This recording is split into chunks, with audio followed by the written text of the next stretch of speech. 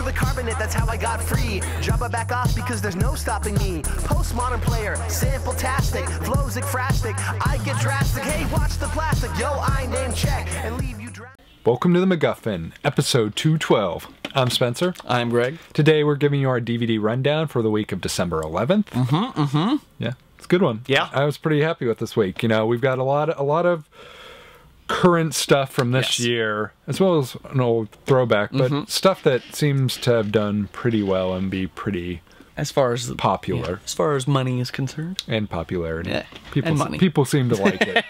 You know, people seem to like it. First up, one of the big hits. I don't know if you'd call it a surprise hit, but it was one of the bigger hits of the summer. Ted. This is the comedy about a man and his friend who is a teddy bear. Yep, stuffed teddy bear. Yeah. This is Seth MacFarlane. Yep, right? Seth MacFarlane's live action debut. Essentially just Family Guy the movie. Yes. I mean, it's really what it is. Brian / Stewie is pretty much Ted. Yeah. Voiced by Seth MacFarlane as well, with Mark Wahlberg as the lead. Yeah. You know, very popular film. Some people didn't like it. I know it got some backlash in terms of being offensive, but I would say the majority of people really liked it. Seth MacFarlane right. I mean, exactly. Like, if you know what you're getting into it, basically. It's like, oh my god, a Jackass movie was gross. Well, wow, amazing. You should know this by now. Yeah, like, come on. You're either in or out pretty much at this point. So, in terms of the release, it's a universal release, and they seem to be fairly standard in terms of the releases lately. They got the Blu-ray, DVD, digital copy, ultraviolet, which I'm all on board with. They also have, let's see, pretty much the most generic-y type things you'd imagine for a film like this. Deleted scenes, alternate takes, gag reel, stuff that I don't care about. Yeah. But then you also have, let's see, a feature commentary by Seth MacFarlane, which I think would be interesting, as well as Mark Wahlberg is on that too. You have the Teddy Bear Scuffle. That just is awesome right there. Like, do I need to say any more? Like, that's just awesome.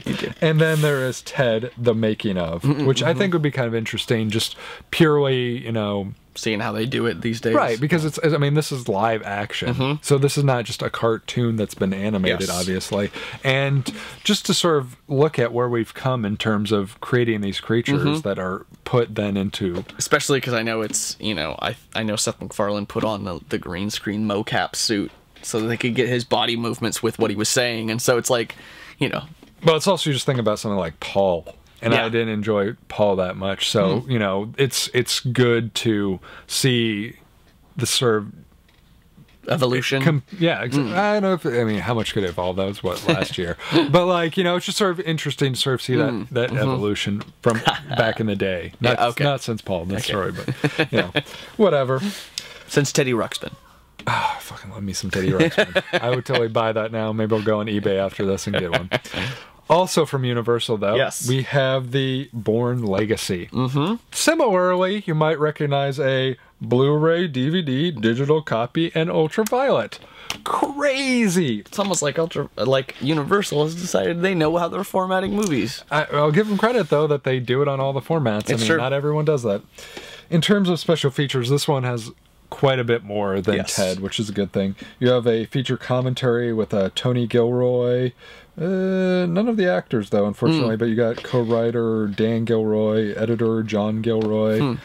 So maybe some of the people involved, you know, the people involved rebooting it, because it is a reboot, so it might be more interesting to see. It's not, though. Well, it might as well be a reboot. When you make a sequel with a different character, there's a lot of Jason Bourne in it, though. Like, no, I know, because it takes place, what, like, it doesn't start like half or third of the way into the third movie. I think it takes place simultaneous to the third movie, and they talk about him a lot in it. And there's like, Jason Bourne carved his name into this. Well, yeah, I mean, they have to. You know, you can't make the Bourne Legacy and not discuss Jason Bourne. I can do whatever I want all the time. It's more about like the programming he was in than Jason Bourne. Treadfast or Treadstone. Yeah. Anyway, you know, you have the Reborn featurette, as we were speaking of. You have Enter Alex Cross, who was Jeremy Renner's character. You Shirtless Jeremy Renner. You have the Capturing Chaos, the motorbike chase sequence, which was really the major action sequence in the movie at the end. Like, if you've seen the movie, like, it's not that much action for a Jason Bourne-ish type film. It's remarkably first one's pretty light, other than if you kick some ass. If you think of the first one minus the mini car chase, the mini the actual car mini, not like miniaturized. Right, yeah, gotcha. Like, other than that, Firstborn, I don't think it was pretty action light. And the problem maybe with the second and third one was the fact that they were too actiony. So, give or take. Yeah, maybe. I prefer the actiony Jason Bourne, though. I think the audience probably did, too, because I don't think this movie did as well as it wanted to. No, but I think it also didn't help that you got rid of Matt Damon. So, anyway, you also got, a bunch of other ones about Aaron and Marta, sort of the love story of the movie and stuff like that. It seems like a pretty decent addition. I don't know if I'd necessarily be drawn to buying either of these. I was not invested that much into either of them that I'd want to buy it per se. But, if you like these films, they're decent additions. This is the week for you. Yeah. In terms of stuff that probably gets more into my interests of stuff I enjoyed.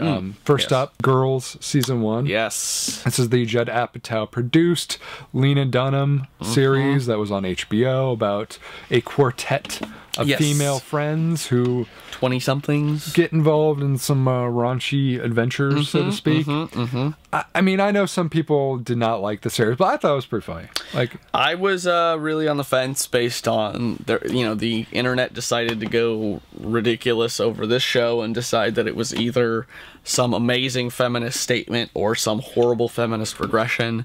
Right. So it was interesting for me to enter into it relatively devoid of that and just kind of I was not actively watching it. I think I was listening to a couple episodes and I found myself paying attention more than ignoring it.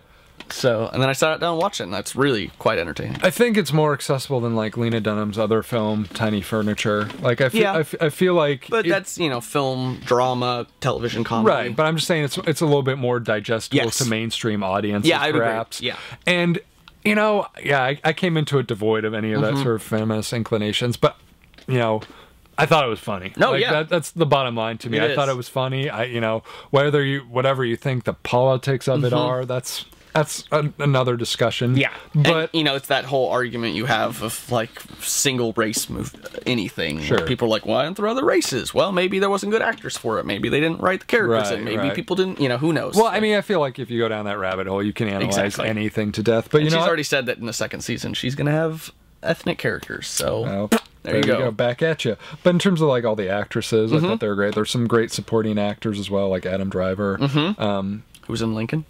Is he? Yeah, he has a small role in Lincoln. But in terms of the release itself, there's not a heck of a lot. Which is sad, because HBO's usually so good at that stuff. You would think. There's a conversation with the girls, a conversation with Lena Dunham and Judd Apatow. That would be interesting. And inside the episodes, and finally 5 audio commentaries with cast and crew. I mean, it's only like 10 episodes long, so that's a decent percentage. I think they're half-an-hour episodes. Yeah, but it's still like, that feels a little bit light in terms of the special features. I would have liked a little bit more, but, it's only one season out, and the second season hasn't even started yet. Maybe they want to wait till there's a little bit more of a sure thing. They knew that it was a hit, though. But, I guess if you want special features, Tiny Furniture is on Criterion. It's true. Good luck with that. Yeah. Finally, one of the more interesting ones, at least for me, I'm sort of in the minority on this, is the Criterion release of Following. For those of you who do not know what Following is, it is Christopher Nolan's first feature film. Is this the... It is the Christopher Nolan feature film. The 60-minute, I believe? 50 minutes, something like that? Pretty... It is. It's like right around an hour, a little under, a little over. Yeah, it's not like a traditional feature film. Story of a guy who gets caught up with the dame, and, Very good film. His whole interest is following people. Yeah, he gets kind of obsessed / just kind of starts off as like maybe a hobby, just to follow a person for a while and see where they're going. It gets more and more sort of of like escalation of things, and hijinks ensue. He gets caught by one guy, and sort of what comes of that being caught is kind of intense. I know some people, I mean, this film has gotten some criticism, like Brandy was not a fan of it taking the slot of perhaps another indie film in the Criterion world, or like, does Christopher Nolan really need a Criterion edition, something like that. And I can't necessarily say that's not a valid concern. It's true. There's a lot of things always waiting also to be on that some list. People just don't like the movie. And I can't necessarily fault that either. But for me, the thing that I like about it is you can sort of see the... You can definitely see Memento. Yeah, you can definitely see Memento, but you can also just sort of see like what was to come from Christopher Nolan. Like you talk about those early vibes of directors or early stylistic decisions, you can really see that in Following. Definitely, as you said, Memento, very clear. And that's one of the things that they play up in this release. You know, it's a digital transfer supervised by Christopher Nolan, which is cool. Audio commentary by Christopher Nolan, which is very uncommon. Awesome. Yeah, I mean, I was trying to remember, like since Memento or something. I don't know if he's done an audio commentary. Like, I think that was one of the big hooplas with the Batman series. Is everyone was like, "Come on, come on!" And he would have been interesting. Maybe he'll do that with the super decked out editions when they come out. There's an interview with Nolan as well. Wow. In terms of things like Memento, though, they have a chronological edit. Wow, nice. So that's something they did on the release of Memento as well, which was really interesting because if you know that film, they cut back and forth between past and present a lot. I think it's interesting just because, like, and I don't think this was just because it was an early work of a director that got famous, because I saw Following right after Memento, pretty early. I don't even think I saw Following until either before or after The Dark Knight Rises. Really? Well, yeah, I was way before The Dark Knight. I kind of wanted to hold off. I was like, I don't know if I want to watch it. I don't know if I watch it. But that's the thing, is like, I don't know how many, and you know, it would be interesting in the first place to even know how many directors had done this, where they had a noteworthy shorter feature, you know, not a full studio feature. But I don't know how many that I can recall that I actually cared about or good. Totally so, I mean, for me, it's the simple act of like, this person made a film that was like 50, I think it's 50. I want to say 50 minutes, and that people care about it, because usually shorts, they get stuck either like under 30 or like over hour 20, and if everything falls in between, there isn't much out there. So I think it's interesting to have something that's 50 minutes. The pacing of it's different, you know. No, I totally agree with you. A couple other special features to mention, though. Because it is Criterion. Yep. First up, they have a side-by-side comparison of the shooting script with 3 scenes from the film, which I think is interesting. I would like to sort of see what exactly transitioned from that original script to the film.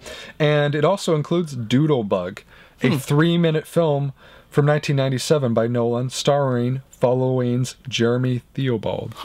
So another little short he made with that guy? Even before Following. Wow. This is like probably one of the first things he ever made. So I'd be very curious to check that out. So needless to say, it's pretty sweet. If you haven't checked out Following, do. I'd love to hear people's thoughts of it. I know some people just don't like it. Like they don't find it to be an interesting film. They feel it's kind of cliched, predictable, blah, blah, blah, blah. I enjoy it. I would love to have conversations with those people. I thought it was well done. I thought it was very interesting, mostly just to sort of see where he was going to go. And I'd love to hear the commentary of it, so looking forward to that. It's just a really fun film, I think. Yeah. So that's our DVD rundown for this week. If there's something else you wanted to get or did get, let us know. Join us next time for our discussion of Peter Jackson in honor of The Hobbit. Part 1. Part 1, An Unexpected Journey, to be specific. Yes. And as always, you can find us at MacGuffinPodcast.com, Twitter.com/MacGuffinCast, Facebook.com/MacGuffinPodcast. Phone number, 323-761-9842. We're on iTunes. Yes, we are. Blip. There as well. Miro. Yes. Roku. Get that box. Get glue as well. Check in. Get sticky, all that good stuff. Leave us reviews on iTunes. I got in your head now. You have. I'm on board. Get sticky train. Yeah. TM. We'll see you next time. T-1000 can't stop me. I'm on fire tonight. Magneto can't stop me. I'm on fire tonight. Even Zod can't stop me. I'm on fire tonight. It's tight, don't even try to bite the side of style. Mr. Spock can't stop me. I'm on fire tonight. The Wrath of Khan can't stop me. I'm on fire tonight. The Bourne can't stop me. I'm on fire tonight. Because I've got space game and it feels alright.